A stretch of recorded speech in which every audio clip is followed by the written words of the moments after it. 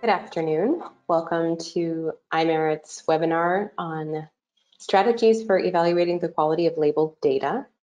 We'll get started in just a moment. I'm going to give folks a minute to join.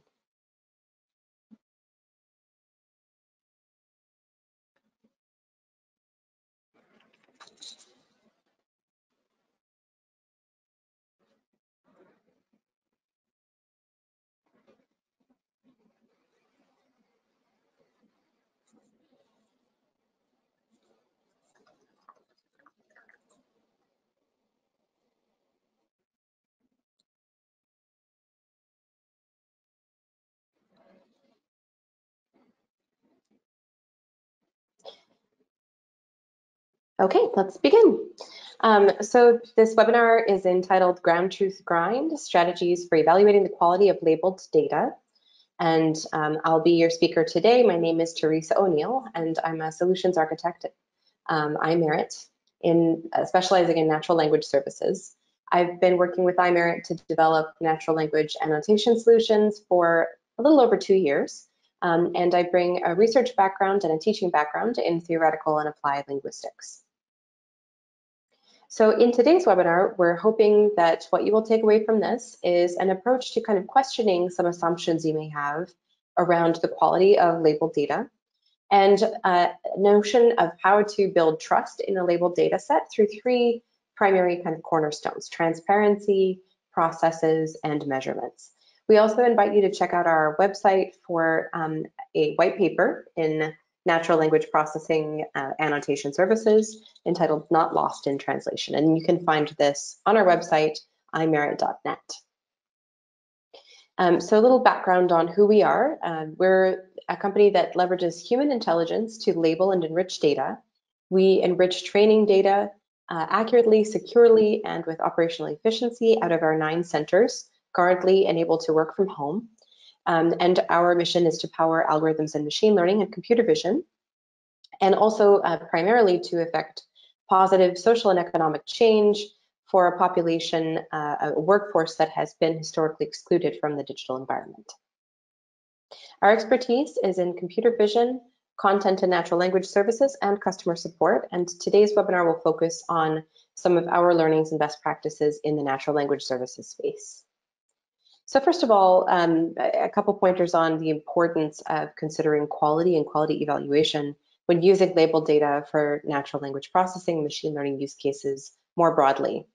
So we're all familiar probably with the adage garbage in, garbage out, and even this sort of old but good little comic from XKCD from a few years back, kind of poking fun at the black box nature of machine learning algorithms. So somebody says, you know, this is your system. Yep, you just pour the data into this big pile of algebra, and then out the other side, you collect the answers. What if the answers are wrong? Well, you just keep stirring until it looks right. This isn't a very satisfactory approach to improving models. So we would suggest, and so would many others, that another solution besides simply stirring the pot and retuning and reconfiguring and fine-tuning your models, you pour some better data in. And for supervised learning methods, this involves using improved, higher quality training data.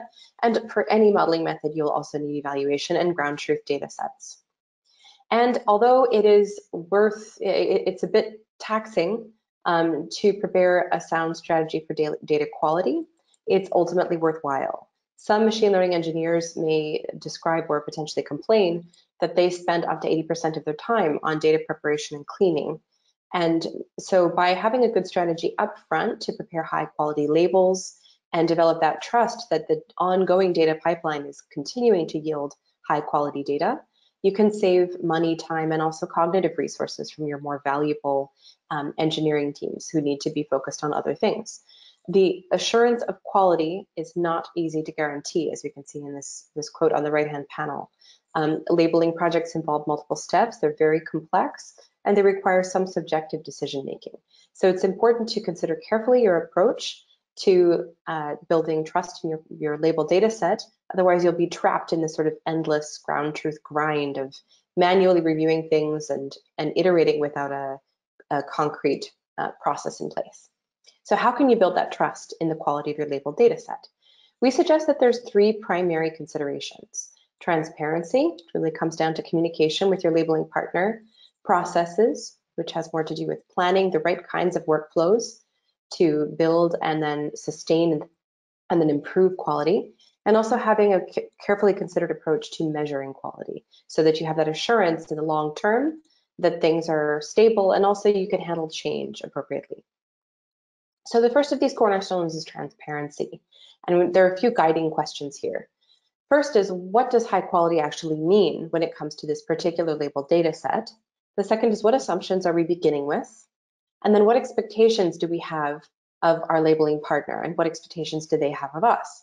So you might be working on a natural language processing product or an NLP powered product of some sort. And it's important to think about the expectations that you bring to the table when working with a labeling partner, and also what your labeling partner is expecting of you, so that you can start out with a clear, transparent plan and on firm footing. So one initial set of attributes you might think of when you think of high quality and labeled data, you might think of completeness, relevance, that the data be unbiased, that it be consistent, and that it be accurate. Certainly there are other attributes you might also throw around. However, these might not all be exactly the same weight, and they might all not be equally applicable for every use case. So kind of what's good for the goose, maybe not good for the gander, depending on what you're trying to do with your data. So for example, what's unbiased in one case, may not really serve your purpose in another case because the biases may be informative or they may reflect real properties of the data that you need to be sensitive to. Completeness is really, really use case dependent. So what counts as appropriate kind of coverage of the domain or the expression space really varies depending on what you're trying to accomplish. We also generally bring to the table several assumptions regarding high quality data and what that quality really means. So we have to start questioning those assumptions. The first and maybe simplest of which is that quality is measurable and that ground truth actually exists. So there is a truth of the matter that we are trying to model, and that truth is knowable. And then a little more subtle, we might also have the assumption that consistency among labels indicates accuracy, or consistency sort of represents truth somehow. And further, that consistency is desirable. However, we really need to start getting really critical and thinking about whether these assumptions are valid and whether they do serve the use case that you have in mind. So for example, quality may be measurable for some data points, but not others. Others may just remain much too ambiguous or subjective. Or in fact, they are so qualitative you want to allow them to vary freely. In some cases, ground truth exists, closely related to the above, but if the task, again, is kind of unbounded or subjective, there may not be an absolute truth of the matter, and that's quite all right. Ground truth may exist, but may not be knowable. So if you have a particular data point that is ambiguous and cannot be disambiguated by the labelers, even if there was sort of an intentional truth of the matter, maybe this is user data communicating some intent that to the original user was perfectly unambiguous, but we can't go back and interrogate that original user and find out what they intended. So the ground truth there in that case is not knowable. Further, consistency may indicate accuracy in some cases, but not necessarily if it indicates bias. So sometimes you'll have consistent responses or labels which simply indicate a bias on the part of the data set or the users who are doing the labeling rather than actually accuracy or ground truth. And there are many anecdotes of these kinds of cases. And then finally, consistency may be desirable if there is sort of a knowable truth of the matter. However, it may not be desirable if it eliminates insights into weaknesses in your labeling guidelines or potential areas of ambiguity that can be resolved. Sometimes you want that inconsistency to kind of shine a light on and triangulate what you're really trying to get at. So further, once we've questioned our initial assumptions, we want to make sure that we share a set of expectations with our labeling partner. And this involves a mutual investment of time and effort and cognitive resources, especially at the beginning of an engagement, in developing guidelines, which we discussed extensively in the previous webinar in the series, and in defining our quality parameters, developing metrics that are appropriate for that use case and that can measure those parameters, developing a robust feedback cycle with ongoing conversation, and having transparent reporting processes that allow us to track and act on insights. So that's our first cornerstone, transparency, involving open lines of communication, careful questioning of assumptions, and setting shared expectations before beginning a project. The next cornerstone comes in processes. So some of you may recall, if you joined us for the previous webinar, we discussed 5 steps in a pipeline for developing a successful annotation project. The latter 2 steps, feedback cycle and evaluation, are the processes that are most kind of intimately involved in developing a rigorous quality framework. So we're going to focus on those in the next section of the talk. And what I want to highlight here is kind of a conceptual distinction between quality control and quality assurance. Quality control is a process or a workflow designed to detect and then correct or remove defects, whereas quality assurance is a post hoc audit process designed to measure the quality of a data set. And ultimately, this is where your ongoing trust will come from. So a little schematic here to walk you through how we would conceptualize that process. We would begin with a set of guidelines or requirements come to via discussion between you and your labeling partner. And those guidelines would fuel, of course, a training process, which would lead to production. And then we would have a quality control process where by some method or other, which we'll discuss some options shortly, defects in that set of labels are identified and removed, and any edge cases are escalated and resolved and go back to the guidelines for ongoing refinement and training. But after the defects are removed, we submit a final sort of version of the data set for an audit, where this is where quality assurance comes, where the labels will be evaluated against some rigorous metrics, ideally something quantitative. And then depending on the outcomes, we evaluate those metrics. Past data that is of sufficiently high quality goes on to become part of the training or evaluation data set, and failed data goes back to the production step for revisions. And this is where we want to consider how strategically we're investing our time and resources.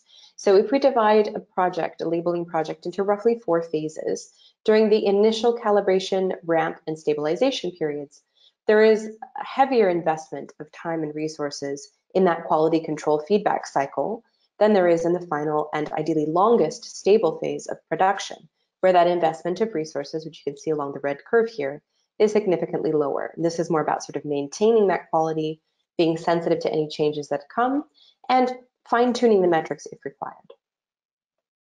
So in developing a quality control process that works well for your project, it's crucial to align that process with the use case. So the optimal method for identifying and removing defects depends on what you're trying to do with your data and certain aspects of your data. So some factors to consider, I'll kind of skim the surface here, are the data type, so the modality of the data. If it's audio data, textual data, or image data, you might have a different approach to identifying and removing defects. The data complexity will also inform what kind of quality control method you use. If the subject matter requires extensive expertise, then it may be a better bet to have an expert reviewer as a second step or second level sort of gatekeeper rather than relying on consensus methods. The labeling task of complexity will also inform the quality control method.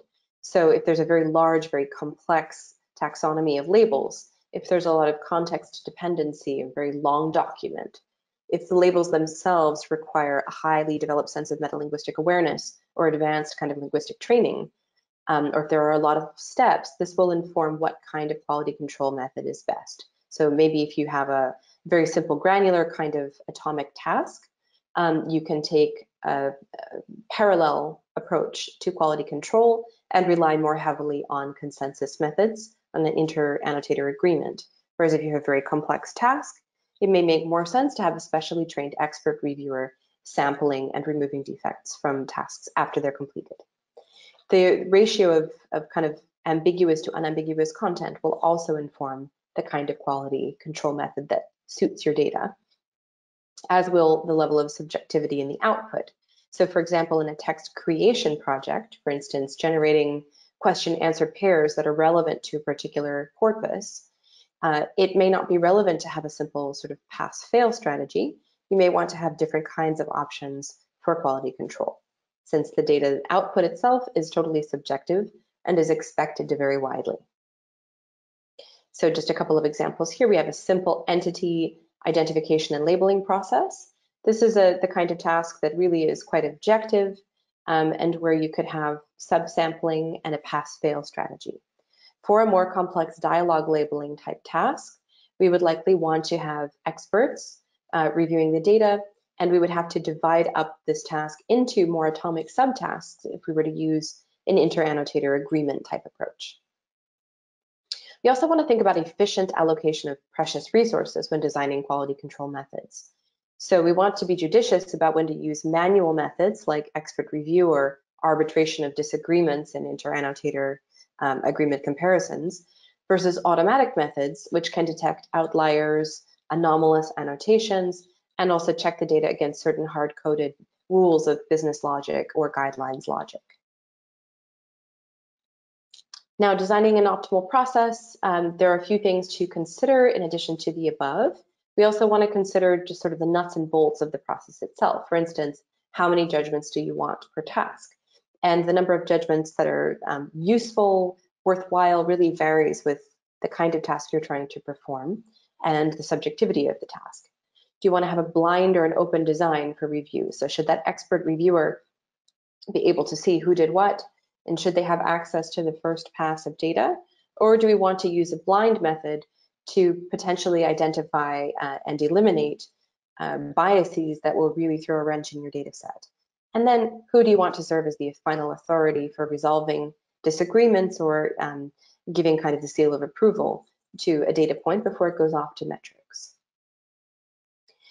So this table kind of maps out what those options might look like. So you might have a parallel process with multiple annotation that is open and relies on a consensus method. And this I would recommend during the training process. So for example, a complex labeling case where you're categorizing entities against a really deep taxonomy, it's useful during the training period to have multiple people annotating, have them communicating with each other openly, and trying to come to a consensus to master the taxonomy and identify ambiguities so that you can improve your guidelines. You might want to move that to a blind process, however, if you have very high subjectivity or high bias risk kinds of data. So if you're doing search relevance, for example, or open sort of taxonomy generation or intent categorization, there's a lot of risk there that you end up with unwarranted consensus, where you have, the strong person in the jury room forcing everyone to a particular conclusion when actually your data set would benefit from a little more variation. Sequential processes are useful when you have high expertise required or a very long tail of edge cases, where you need to have an arbitrator resolving disagreements, which are in the output of sort of a double-blind parallel process, or you want to have a judge or an expert correcting the defects in a data set where there's simply a lot of complexity and a high probability that annotators are making errors in the early stages of a project.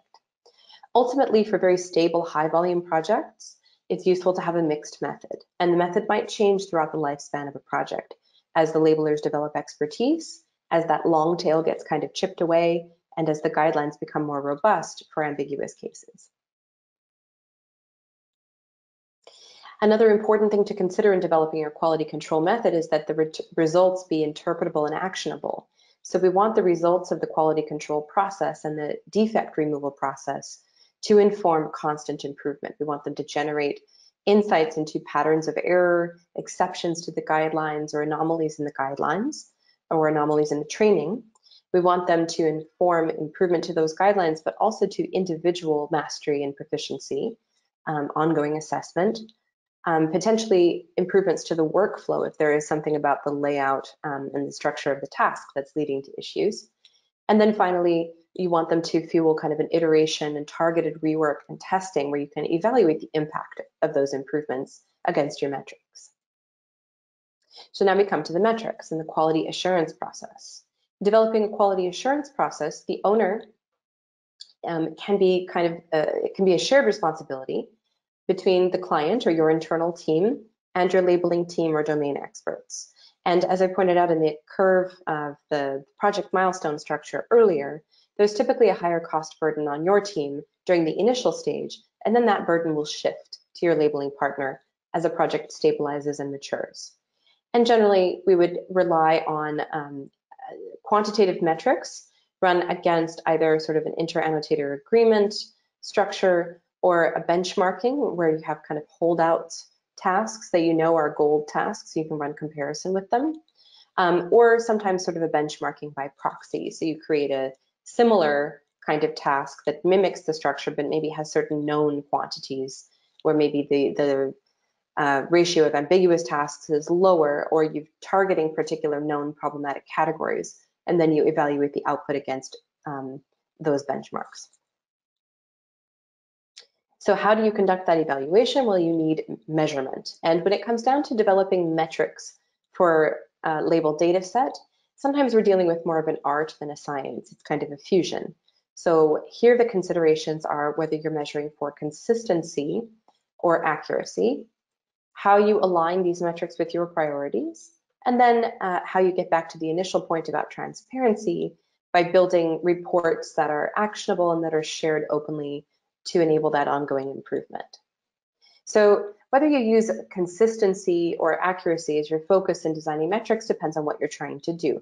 If you're conducting a task that is measured along kind of a scalar variable and that expects some informative disagreements or variation between users, like sentiment analysis or search relevance, then it's useful to measure consistency. If you're getting wildly inconsistent results, then something is probably wrong with the way your labelers are understanding the data.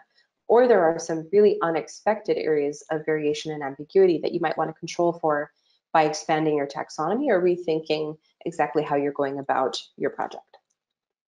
When it comes to labeling entities, relations among entities, and to some extent intents, you want to consider your accuracy measures, or sorry, your quality measures more in terms of accuracy than consistency. Because in the case of entities and relations, typically there is a ground truth, sort of a knowable ground truth of the matter. For intents, it depends on the domain, whether you have a knowable ground truth or a little bit of variation.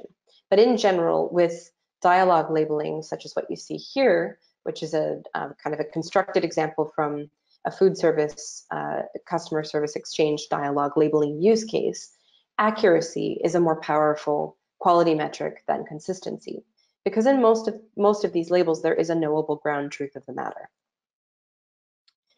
So in designing these measurement strategies and metrics, we want to make sure that the metrics are priority aligned.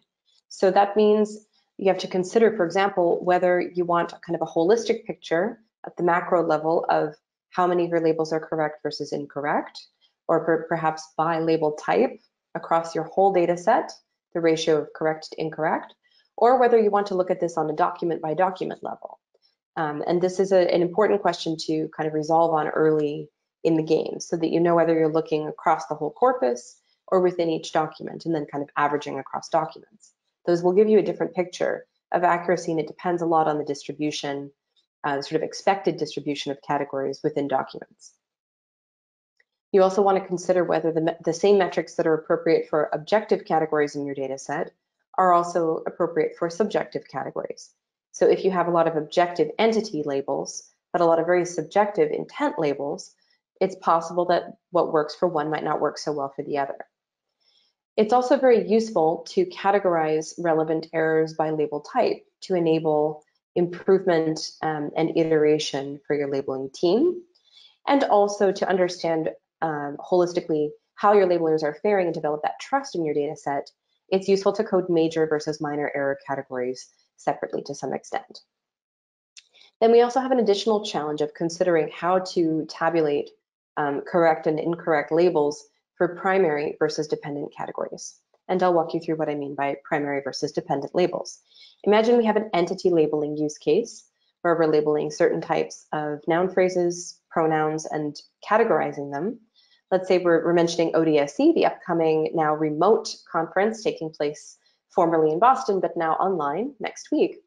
If we say we attended ODSC, the correct label for this entity is conference. But let's say some of our labelers erroneously labeled it as company, and let's say some other labelers failed to label it altogether. Well, in the miniature corpus with 3 different approaches to labeling, we can see that 4 of the labels were perfect matches to ground truth. 1 was a total miss, that's the one in red, and the other was sort of a pure label error. They captured the entity, the span is correct, and it was labeled, but it was labeled with the wrong category. Now, what about dependent attributes? Let's say we are also trying to track co-reference, and we use referential indices in our schema to represent these co-reference relationships. So each of our entity labels now has a little subscript that tracks its referent. Well, what if your referential tracking is correct, but your primary label is wrong? It becomes a little more cumbersome to design the metrics and the tools to deliver these metrics to tabulate those. So there's an important consideration whether to sort of exempt mismatched dependent labels if the primary label is wrong, so that your trust in your data set is not artificially deflated by the fact that the primary label was incorrect. So if you want to know, how is my labeling team doing understanding and correctly implementing referential index labels, you'd want to count independently of the question of how they're counting the entity taxonomy labels. So for example, here, where ODSE is incorrectly labeled as a company, it is correctly labeled with subscript J, indicating its co-reference with the pronoun it. So we might say, look, our dependent labels are all correct, but we still have some work to do mastering the entity taxonomy. So with a metric strategy, incorporating those elements, we want to put that together into a report that is transparent, that can be shared between the labeling team and your project and product owners, which delivers quantitative insights that are actionable. So we can say, all right, we've got 90% perfect matches in item and entity, let's say, categorization, but we seem to be having some trouble with over tagging. So we've got some precision issues where 3% of our labels were additions that aren't there in the gold set.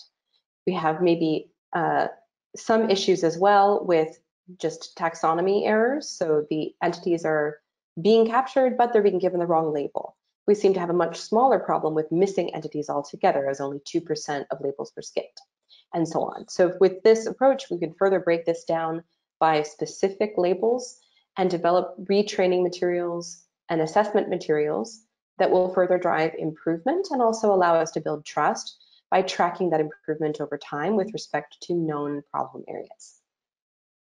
So in summary, what we've shown today is that building trust in data, labeled data set quality rests on 3 primary cornerstones: transparency of communication in setting our initial assumptions, requirements, and expectations; designing well thought out, carefully considered processes to identify and remove defects, enable constant improvement, and measure outputs; and also developing the right kinds of measurement strategies or metrics to interpret our results, understand what's being done well, where improvement is needed, and establish trust in the ongoing data pipeline. So thank you very much for joining us today for this webinar on strategies for evaluating the quality of labeled NLP data sets. My name is Teresa O'Neill, and we invite you to reach out and contact me with any comments or questions. Thanks very much for your time, and hope you're all staying very safe and well at home.